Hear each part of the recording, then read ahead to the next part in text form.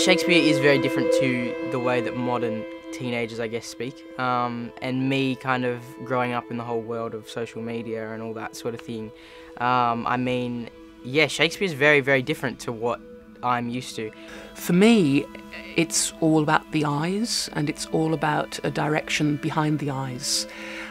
Once the language sinks into you, you can use the language almost like an energy force, and you can use your own internal energy just to create a sense of focus and concentration. You're really challenged in terms of knowing what you're talking about and what you're saying and making sense of what you're saying.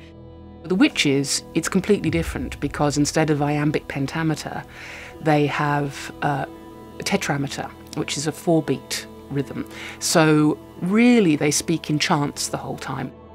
Macbeth does come.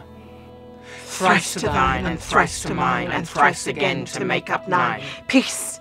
The charm's wound up.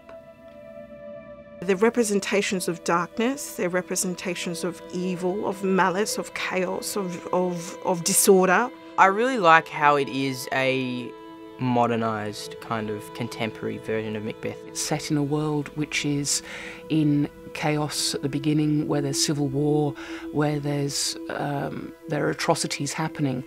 You can see that there are parallels between the Witches and actually some of the things that are happening in the world generally, in terms of the extremes that people get pushed to.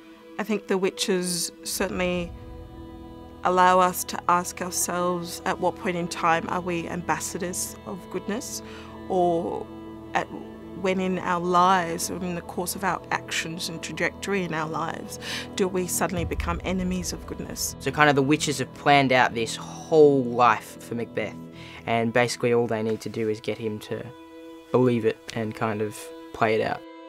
All hail Macbeth! Hail to thee, Thane of Cawdor! All hail Macbeth, that shalt be king hereafter.